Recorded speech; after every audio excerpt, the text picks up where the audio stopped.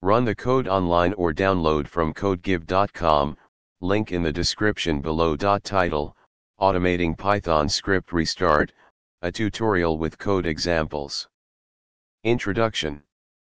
Automating the restart of Python scripts can be incredibly useful for various applications, such as monitoring processes, handling errors gracefully, or ensuring continuous execution of critical tasks.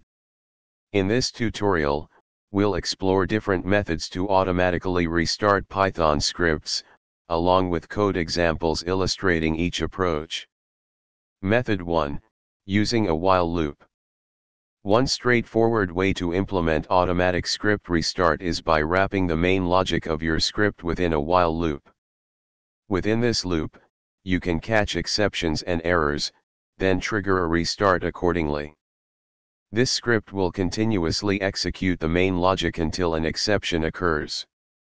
Upon encountering an error, it will print the error message, indicate a restart, and then proceed to restart the script.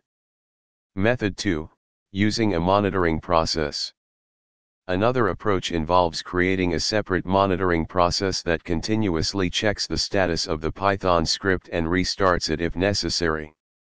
This method provides more control and flexibility, especially in scenarios where the script may need to be restarted based on specific conditions or triggers. In this example, the monitor_script function continuously checks if the specified Python script is running. If the script is not found to be running, it restarts the script using subprocess.popen, Python, script_path. Conclusion. Automating the restart of Python scripts can help ensure the smooth operation of your applications and processes, even in the face of unexpected errors or interruptions. By implementing one of the methods discussed in this tutorial, you can effectively manage the execution of your Python scripts and maintain their uptime and reliability.